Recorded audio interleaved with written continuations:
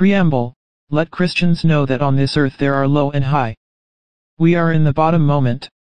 If anyone wants to go to heaven, it is the time to go down. Acts 14 verse 22. Strengthening the minds of the disciples, exhorting them to continue in the faith, and saying that through much tribulation we must enter the kingdom of God. Romans 8 verse 37 to 39. But in all these things we are more than conquerors through him that loved us. For I am persuaded that neither death nor life, nor angels, nor principalities, nor things present nor things to come, nor powers, nor height nor depth, nor any other creature, shall be able to separate us from the love of God manifested in Christ Jesus our Lord. Daniel 3 verse 16 to 28. Shadrach, Meshach, and Abednego replied to King Nebuchadnezzar, "We don't need to answer you about this. Behold, our God whom we serve is able to deliver us from the fiery furnace, and he will deliver us out of your hand, O king. If not, know, O king, that we will not serve your gods, nor worship the golden image which you have set up." Then Nebuchadnezzar was filled with fury, and his face was changed, and he turned his eyes against Shadrach, Meshach, and Abednego. Then he spoke again and commanded to heat the furnace 7 times more than it should be heated. Then he commanded some of the strongest soldiers in his army to bind Shadrach, Meshach, and Abednego, and to throw them into the fiery furnace. These men were bound with their breeches, tunics, cloaks, and other clothing, and thrown into the middle of the fiery furnace.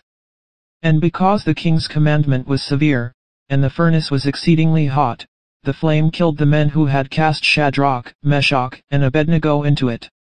And those 3 men, Shadrach, Meshach, and Abednego, fell down bound in the midst of the fiery furnace. Then Nebuchadnezzar the king was afraid, and rose up in haste. And he answered and said to his counselors, "Did we not throw 3 bound men into the fire?"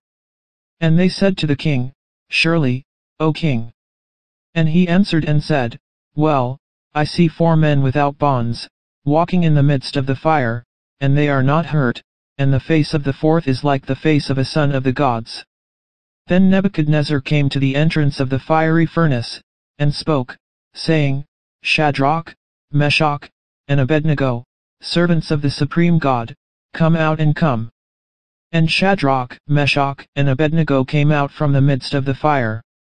And the satraps, and the captains, and the governors, and the king's counselors, were gathered together, and saw that the fire had no power over the bodies of these men, nor that the hair of their heads was burned, nor that their bridges were damaged, nor that the smell of the fire was upon them. Then Nebuchadnezzar answered, "Blessed be the God of Shadrach, Meshach, and Abednego, who has sent his angel and delivered his servants who trusted in him, and who violated the king's command and gave up their bodies rather than serve and worship any other god but their God." Matthew 10 verse 39. Whoever keeps his life will lose it, and whoever loses his life for my sake will find it. Matthew 5 verse 37.